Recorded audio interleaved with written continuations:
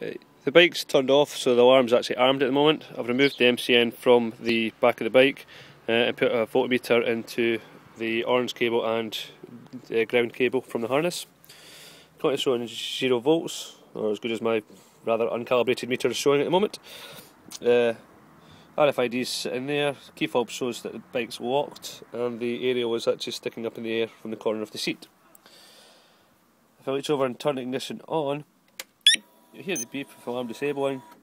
The key fob shows that the alarm's disabled and the voltmeter shows a constant 12 volts going through the connection. Turn the bike off, see the icon flashing.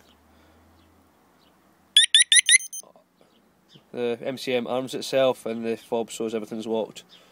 The voltage meter's back to 0 again.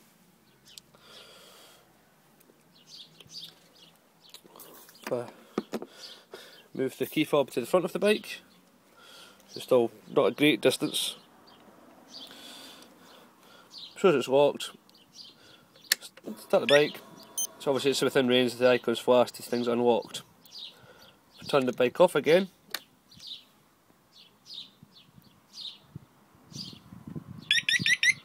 Nothing. You've heard the alarm has now armed itself, but the key fob still shows that the bike's unlocked.